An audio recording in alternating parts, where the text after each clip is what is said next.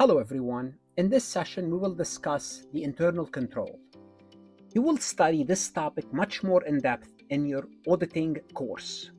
In financial accounting, we'll touch upon internal control very briefly.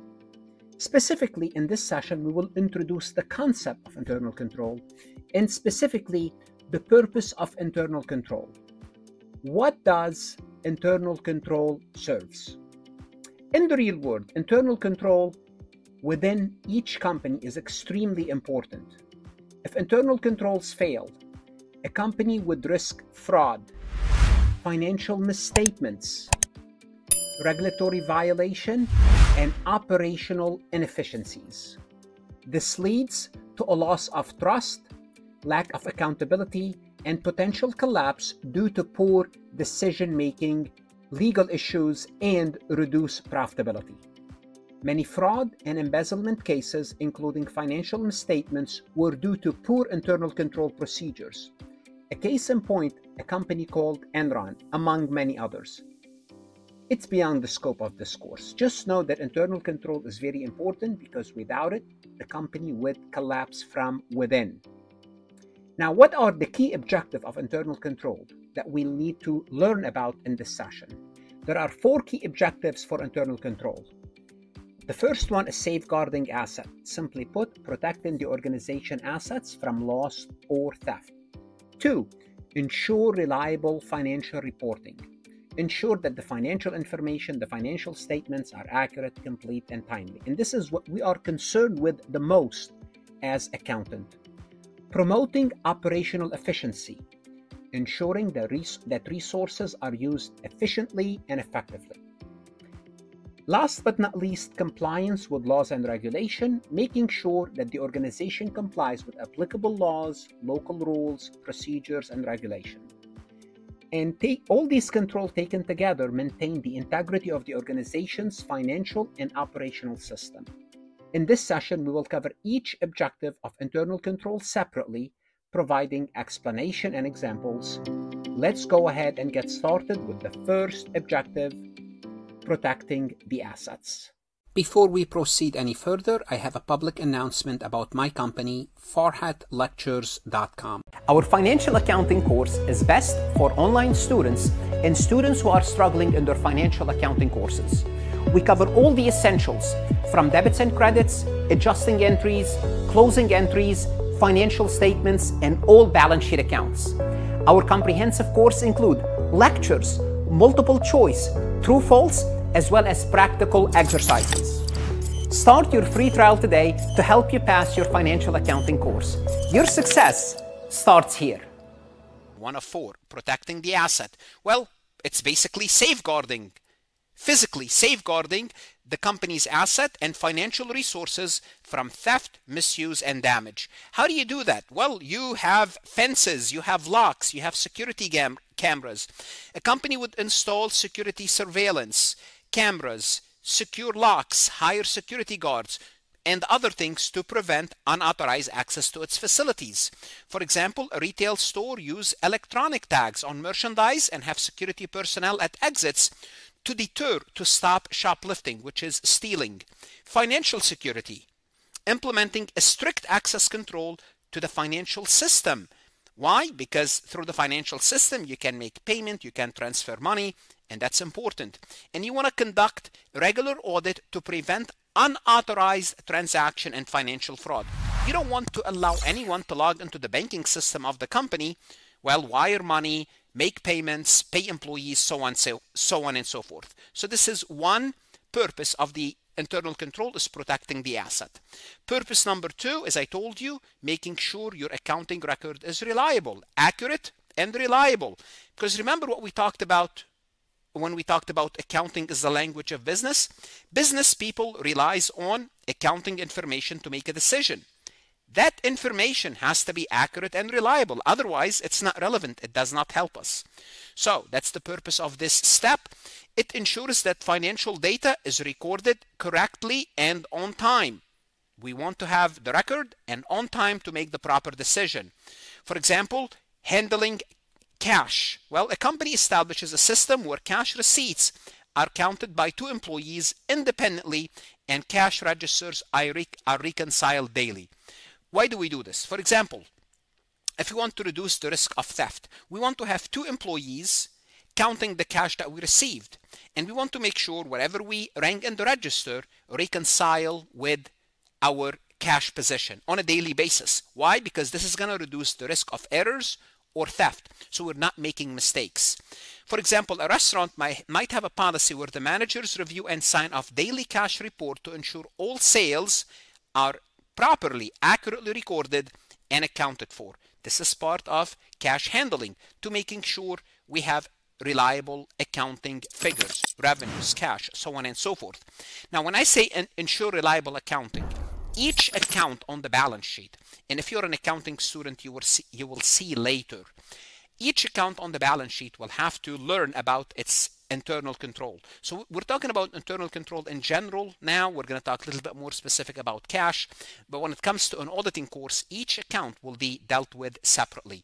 Upholding company policies, that's important. This is making sure that the employee, the people that works for you, adhere to company policies, well, which are often designed to comply with legal and regulatory requirements.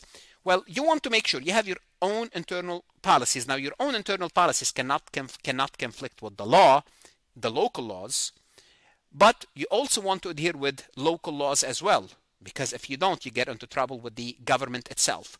So, a company implement a system to track employee compliance with its code of conduct. They will have some sort of a system. For example, a simple example of upholding company policies, and most likely you already went through this. When you are hired by a company, usually they give you what's called the employee handbook, where you have all the policies listed there. Well, this is part of what? Making sure the employees are aware. That's an awareness. Awareness of what? Awareness of the company's policy. Or they might give you regular training sessions on legal compliance and a system for reporting and investigating violation. They may tell you, if you see something, this is how you would report it. If you see something, wrong or something bad or something unethical. For what purpose they're giving you this training? To make sure you're upholding company's policies. For example, a financial institution will conduct an annual compliance training and has a whistleblower policy. What's whistleblower? If something goes bad, someone can report this information anonymously. No one would know about it to management, to upper management, to people who are in charge of the company without the person above you knowing this. That's the third principle, or the third goal of internal control. The fourth goal of internal control is promoting efficient operation. This makes sure that the company's system, business processes are cost effective and efficient. It means you are doing whatever you need to do without sacrificing quality or performance, but with the least amount of resources. You want to run the company with the least amount of resources. Means what? Being efficient. To explain efficiency, I always give this example in my class. I have 2 students, student ABC and student XYZ. Both students received an A as a grade in the class or for the exam. One student studied for that exam 5 hours, and the other student XYZ studied 10 hours. They both got the same thing. Student A is more efficient than student ABC is more efficient than student XYZ. Although the results are the same, but from an efficiency perspective, it's more efficient. So a manufacturing company adopt a lean manufacturing principle to reduce waste and improve production is a form of promoting efficiency. We want to have a policy to make sure we have zero tolerance for waste, or we want to reduce waste to zero. In quote zero, you cannot reduce it to zero, but reduce it as much as possible. This is by implementing an inventory management system. The company can minimize excess stock and reduce storage costs. That's the whole purpose.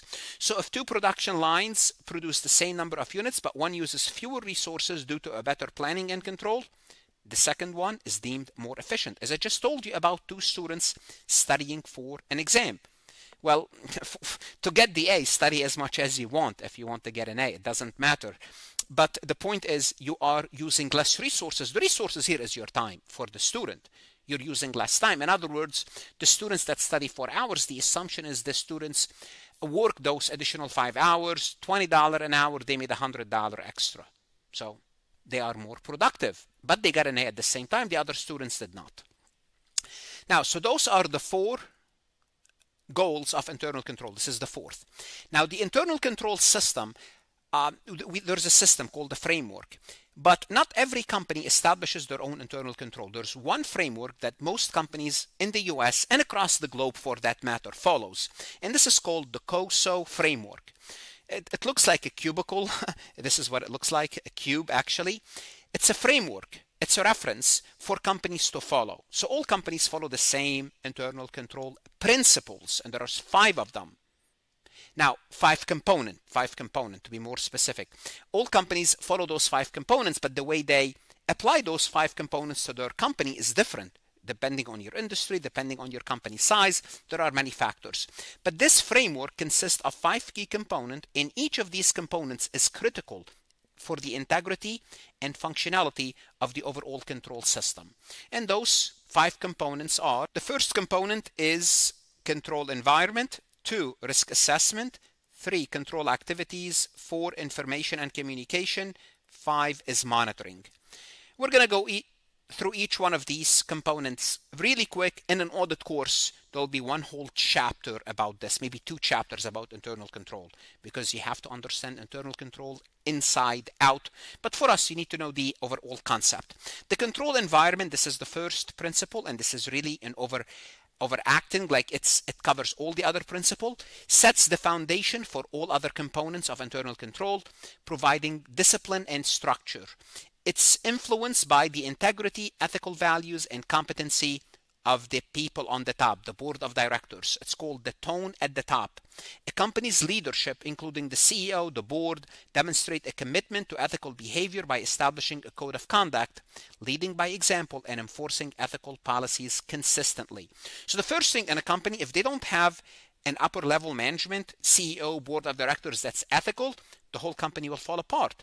Think about where you work. You follow your manager. Whatever your manager tells you, you do.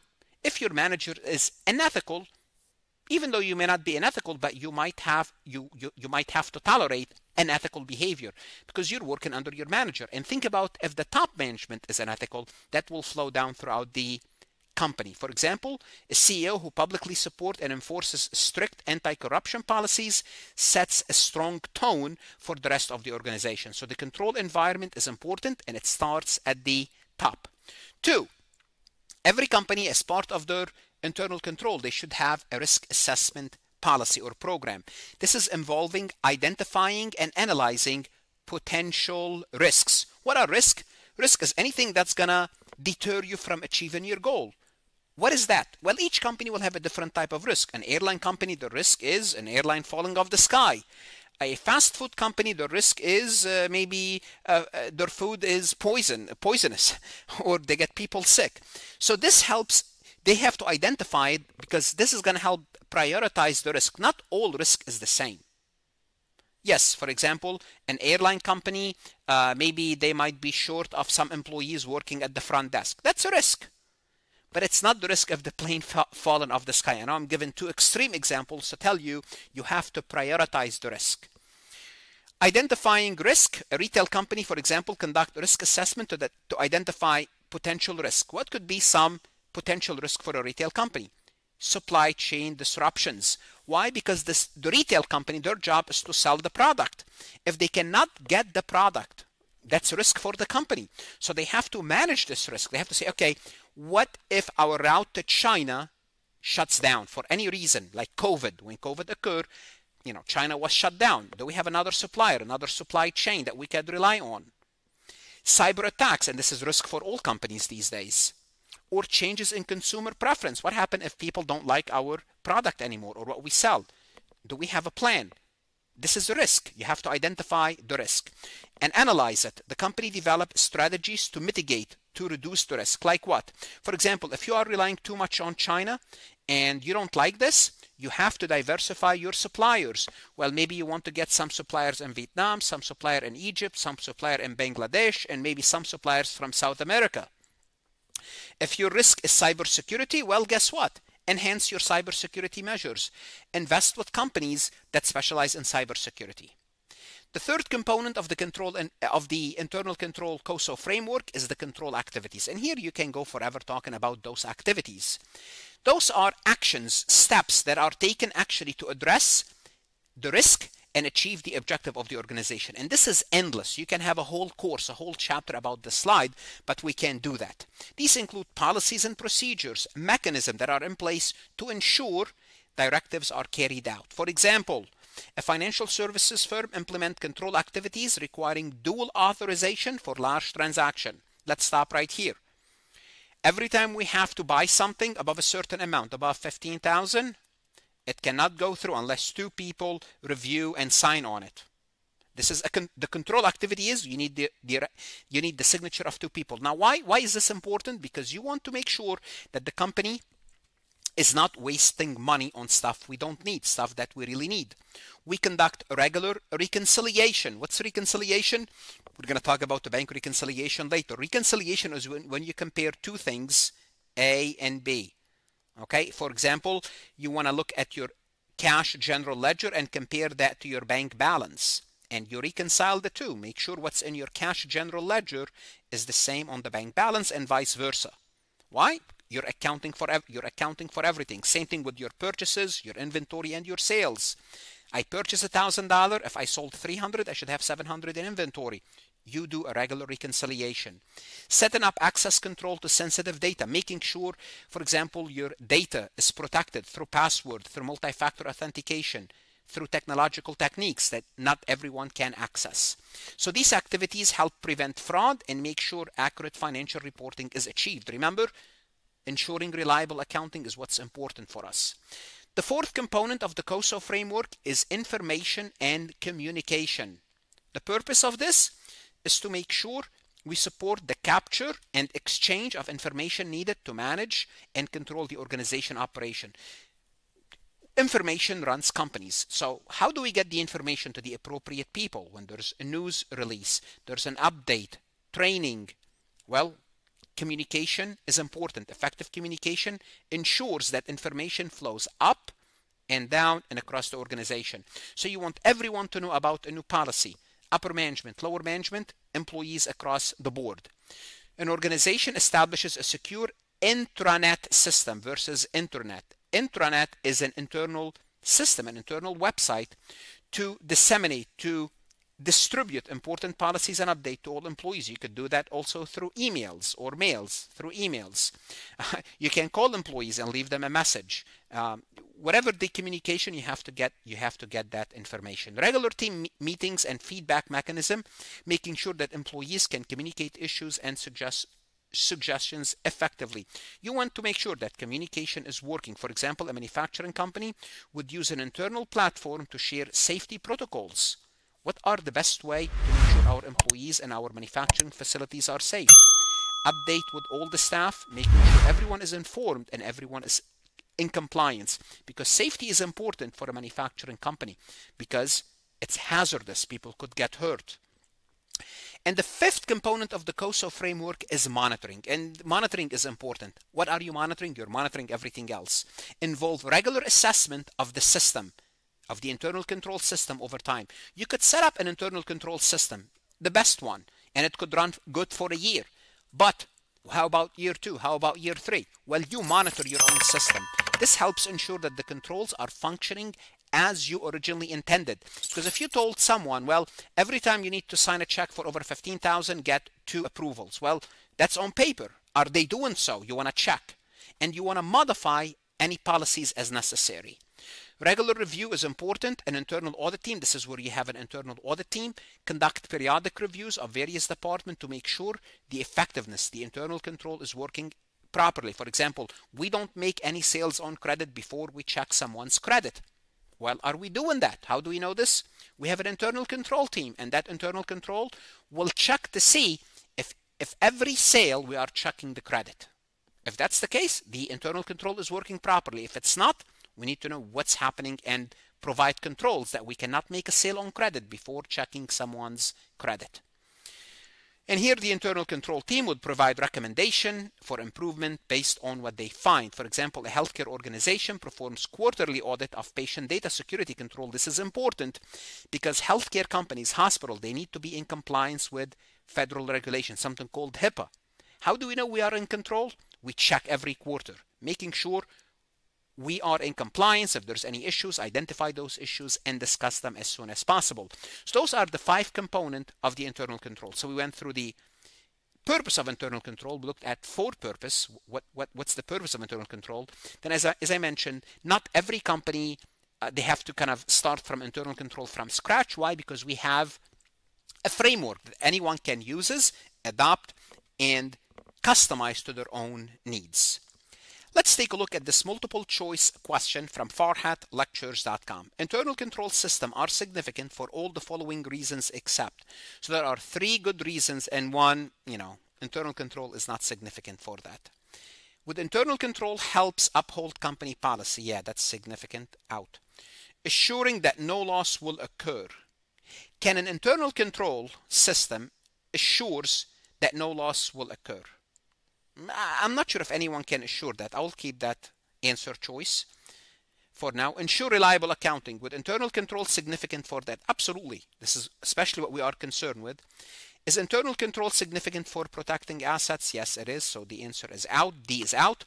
As we suggested, phrase B is extreme. No one can assure that no loss will occur. No one can do that. Therefore, it's important, but not. You cannot argue that internal control will assure no loss will occur. Losses will occur, whether that's a business loss or operational loss or logistical loss. Losses will occur. No internal control can prevent. Proper management can prevent, but internal control helps reduce the losses, but not assure no loss will occur. What should you do now? You want to go to Farhat Lectures, look at additional MCQs, additional resources. If you're a financial accounting, intermediate accounting, studying for the CPA, the CMA exam, it does not really matter. Invest in yourself. Farhat is here to help, and stay safe.